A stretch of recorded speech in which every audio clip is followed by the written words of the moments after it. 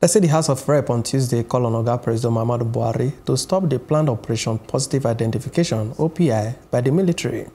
The year follow one motion of sharp public importance when say the minority Ndudi Elumelu, a move for the plenary session when say the Speaker, Femi Gbajabiamila, is stand for. OPI in operation when say the military claims say it go allow Naija people to give documentary proof of identity to separate citizens from aliens and to checkmate bandits, kidnappers, armed robbers, ethnic militias, and other criminal elements for the society. Elumelu said the proposed operation is aimed at to enter the rights of Naija people. Also, the Deputy Minority Rep Toby Okechukwu, PDP-Enugu, he said the proposed plan is no deal within the mandate of the army.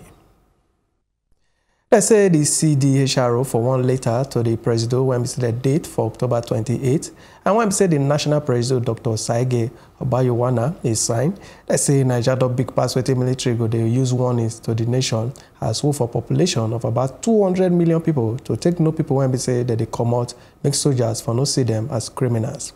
CDH tell the Presido make it pursue economic and social policies when we say go address what they cause crime and to win the confidence and cooperation of the majority of the people as a way to reduce the behavior. The program now to come up police for duties when we say they no fit do their work. The operation will seriously cause wahala for the freedom of movement of the people of Naija when we say they protected by Section 41 of the 1999 Constitution when it say make every citizen move freely throughout Naija. For what it would not be say they never declare any state of emergency when we say go make them to touch the right of the people.